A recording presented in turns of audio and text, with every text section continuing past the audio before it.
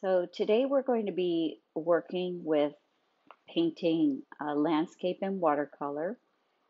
We're going to be using the Zorn palette.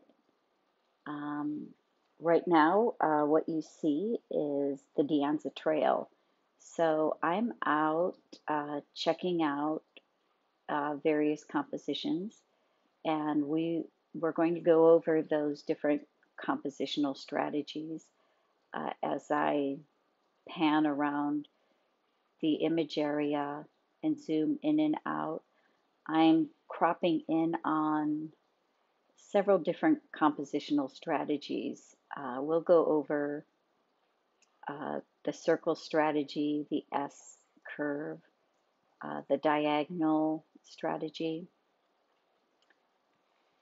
Okay, so to get set up, so I did decide upon my composition, and in the lower left corner you see a photograph. I went and took a snapshot of the composition I'll be working with. And right now you can see I'm just quickly sketching in with H pencil very lightly a general composition of the big shapes. So this is what you're really going to focus on. This is a simple watercolor sketch. You can get as detailed as you want to get. But for our purposes today, we're just working on how do you quickly put in a sketch and focus on the big shapes, looking at your shadow shapes, looking at form, and then just getting the general information down with a watercolor sketch. We did spend time looking at the beautiful watercolors of John Singer Sargent, very quick, loose capture of the essence of a place. And that's what we're after here. I'm after this whole watercolor process will take about 1 hour to an hour and a half. And right now I'm just sketching in the big shapes. So you start your watercolor sketch by sketching in those big shapes. Noticed I was paying really close attention to perspective as I move those perspective lines from the beginning of the path to the foreground. Notice how the path gets wider as it comes toward you, and there's some nice angles in there that indicate that you're going sloping up a hillside. Okay, so once your sketch is in, I'm putting in a very, very light wash of the yellow ochre. I have a yellow ochre mixture with a very, very little bit of here I'm using the Ivory Black. So with the Zorn palette we talked about, it's a combination of black, red, and yellow ochre with the white of the page for watercolor and titanium white if you're using acrylics or oil paints. So here for watercolor we use the white from the paper to give us our tints. So I'm starting with a very, very light wash of the yellow ochre, and to tone that down so that it's not too saturated, I've added just a really little bit of the Ivory Black. As you can see, I'm paying attention to that strong diagonal. For this particular composition, you can tell that I'm working with the strong diagonal that leads you through the painting, the drawing area. There is a path that this is the entrance to the De Anza Trail, and I'm on the trail and looking toward the entrance, and to my right is a hillside that slopes upward, and that hillside is all in shadow, and the sun is setting behind the hillside, so you're going to see me put in a lot of big shadow shapes that are cast from the trees on that hillside. And then I've got some light breaking through where the sun is still hitting parts of the golden hillside. Okay, so for this background sky, for the sake of working with the Zorn palette, I went in with a Payne's Gray, keeping in mind that that Payne's Gray gives you a cool black, which almost when you water it down, when it has a lot of water in it and it's desaturated, it can give you a nice blue tone. So that, like I said, there's big shadows coming down the hillside, and that's what I'm blocking in right now. These shadow shapes are created with a mixture of yellow ochre and a little bit of that ivory black. The ivory black gives me a warmer shadow than the Payne's Gray, so I'm working with the ivory black where the shadows are going to meet with the golden hillside.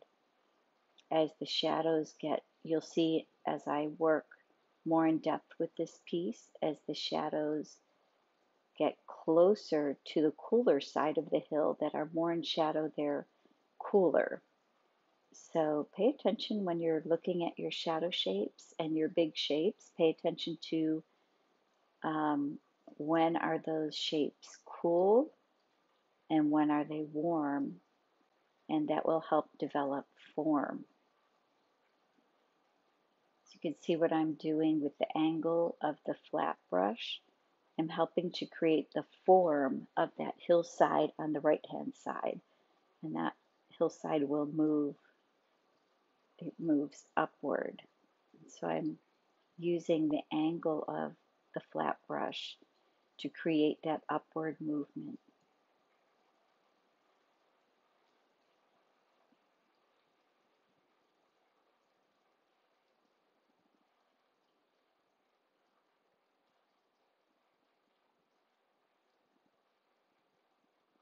As you can see, as there are some areas on the hillside where the dry brush is very warm. It has almost a red, warm burnt sienna cast to it. And in this particular area, I'm using a mixture of the yellow ochre, the Windsor red, which also could be a cad red, and a very, very little bit of the ivory black. So all of the mixtures currently on all these washes that are being somewhat of an underpainting to the whole piece are a mixture of yellow ochre, ivory black, and a very little bit of the Windsor yellow. Now I'm working with the shadow side of a tree, like a dry brush tree to the left of the trail, and I'm just putting in some of the branches to help indicate what I'm going to be doing with that area. I won't go back into it later. At this point, I don't want to put too many details, but I do want to give some indication of how I will use the space to the left. And now I'm going into the shadow areas in the background along the trail. There is some dry brush and twigs, a whole line of dry brush bushes and trees. It's October in Central Coast of California, so everything is dry, and you get some really beautiful warm umbers and siennas and warm golden fall colors right now. This is a really great palette to be using in Central Coast of California when you're really working with a lot of the dry bushes.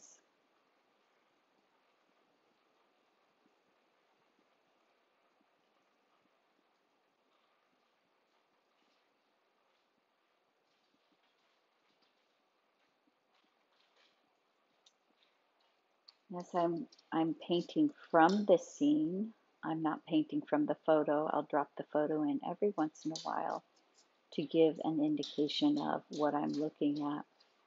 But as I look at the scene, now that I've put in all of my underpainting, so I indicated where things will go, now I'm moving into the shadow area. So there's an outcropping of trees at the head of the path, and there are some shadows under those trees. And so I'm just working in that shadow area. There's a shadow area at the gate. There's a fence and a gate that you cross to the entrance to the path. And I'm just indicating those rich, warm shadows.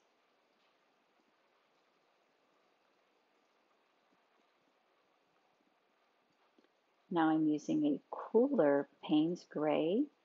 I use the Payne's Gray for the sky and some Payne's Gray for the cooler shadows that are on the cooler side of the hill.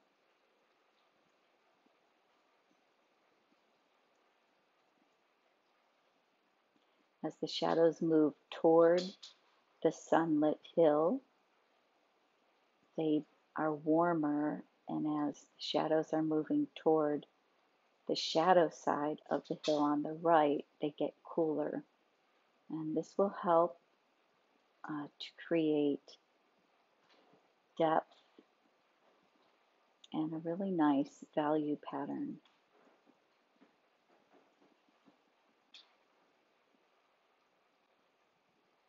Warm and cool colors help to indicate form. Right now I'm just blocking in with Yellow Ochre that background hill.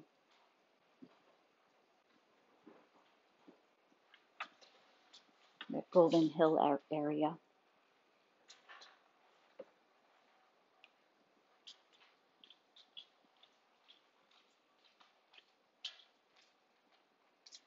So there's a line of golden hills in the background to the De Anza Trail. I'm putting those in right now.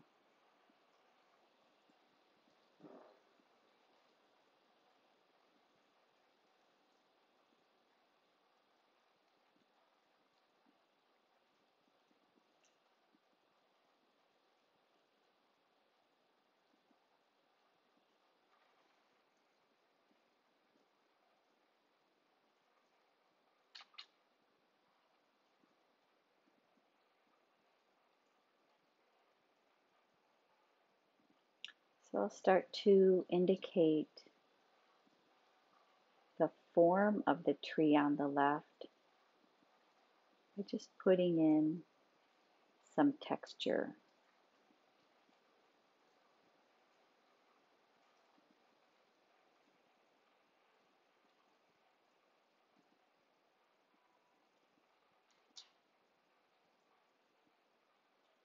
I'm going into there's also a tree on the right that has lost its leaves, it's bare. So there is a lot of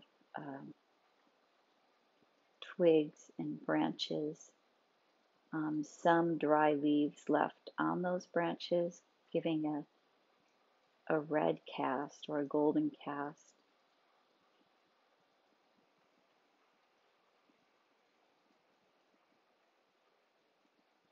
And keeping all those small details abstract.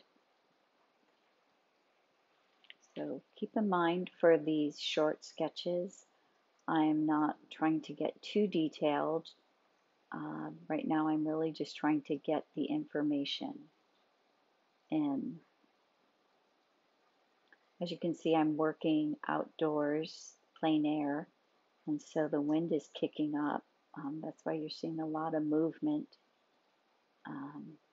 The wind is starting to kick up and move the umbrella that's blocking some of the sunlight. And here I'm just with a small round brush, very small round brush. It's part of a plein air watercolor kit. I'm just putting in some detail to indicate branches and leaves coming out from that brush that precedes the gate to the entrance to the trail.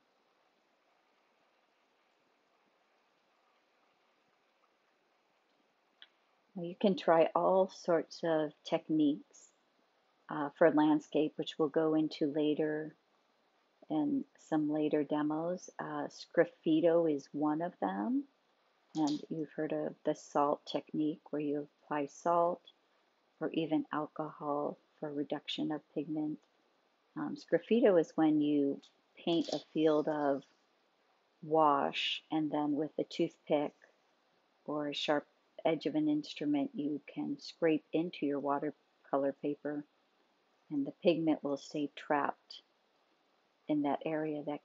That's one way to work with texture. Right now I'm just adding texture just by going in a little bit of wash at a time, going in wet on wet, just to give that bush some form.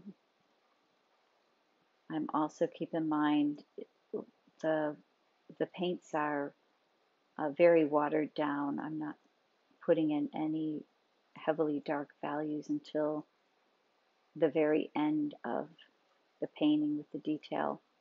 Right now I'm just slowly building up by applying glaze on top of glaze, sometimes wet on wet, sometimes some of the paint has dried.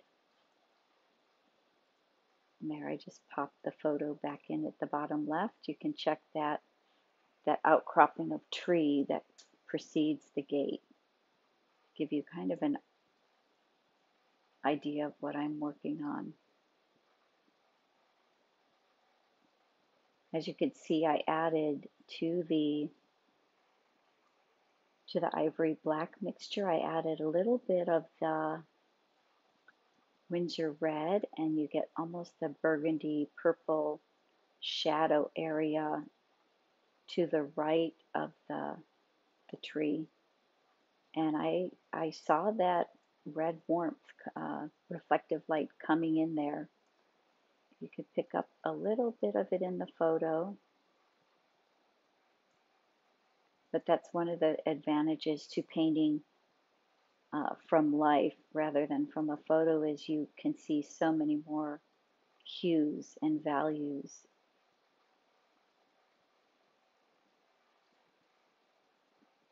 Right now I'm just putting in some tree lines that were on the top of that hill in the background, using more of an olive color, a mixture of the yellow ochre with the ivory black will give you that olive green.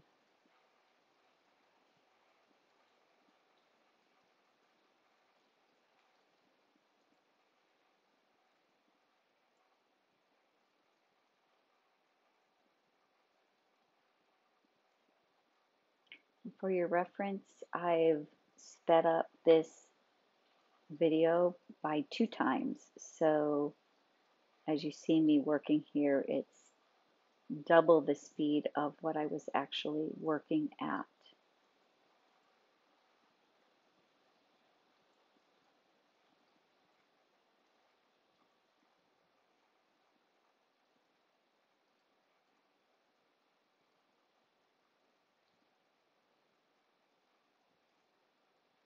I find that for me, as a personal preference, I prefer to create my own texture with my own brushwork, giving it my own personality. Sometimes when you use or overuse techniques that are manufactured, they may over time look a little impersonal, but I think as artists, it's really great to start to develop your own method of creating texture. So what I'm doing right now, most of this is dried, and I'm going in with a glaze. So this is a glaze of a bright yellow ochre to really show how that sun is spilling over the mountain. I apologize for the shaking, but it was getting very windy at this point, so the wind is really blowing the easel. Okay, so at this point I stopped because of the wind, and I brought the painting into my studio. And you can see I got those nice golden glazes in. So now in the studio, I'm finishing up with details. So I'm going in and just putting in some of the details that I didn't have time to put in when I was out on location as the wind was picking up. Really small little indications of trunks of trees and brush in the distance. I softened the bright white of the fence. The gate, I didn't want that to stand out too much, so I put a wash over it.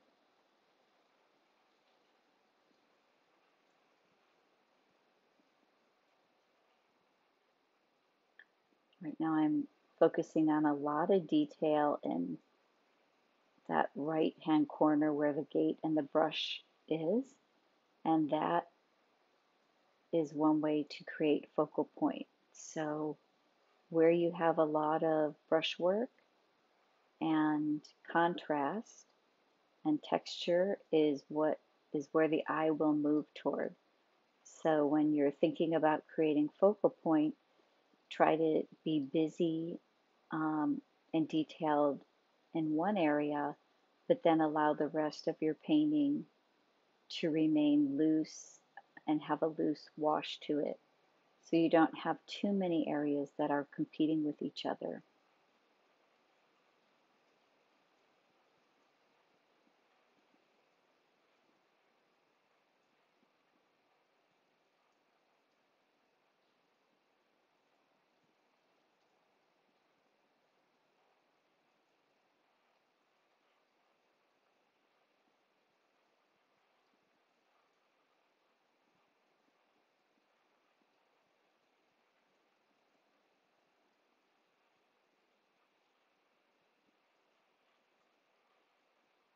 So at this point, I'm just standing back and taking a look at ways in which I can finish the painting and still maintain everything as feeling harmonious and pulled together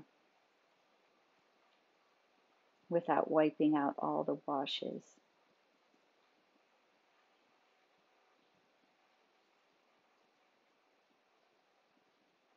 Don't want to get too detailed in that left-hand tree, but I do want to give it a sense of form. So going in with just a little bit of texture to indicate branches, I'm helping that tree to have a sense of form, being more of a solid shape as opposed to just very linear.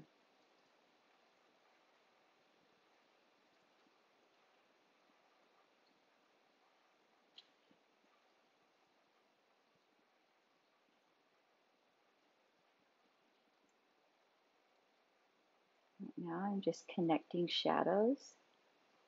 I'm paying attention to the edge of the shadow. I don't want my shadows to be too fragmented.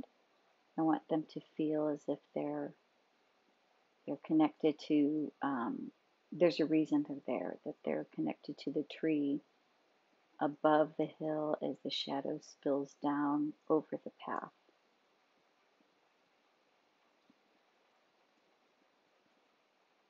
And I'm careful not to get too heavy with color on the path because it is a dirt path that's been trod quite a bit.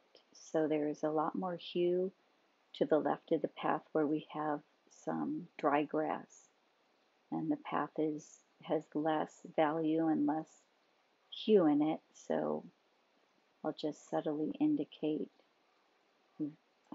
shadows crossing that path without putting in too much so that you can tell that the path is different from the brush on the right and the left.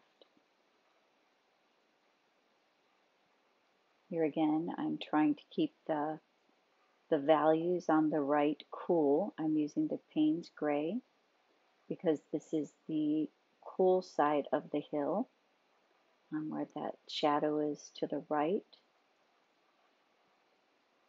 And then the sun is spilling over the hill onto the left, where you get some of that gold sun hitting the dry grass.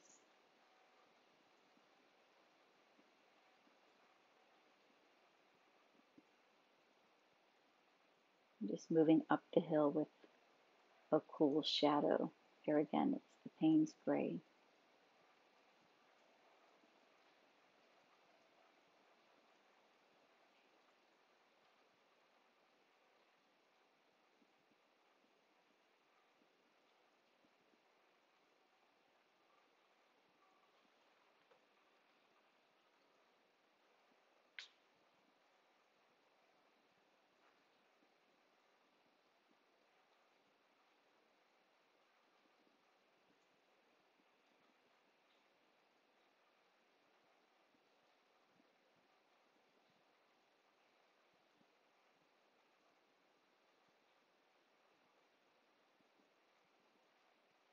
We're just finishing up with a cool shadow spilling down the hill.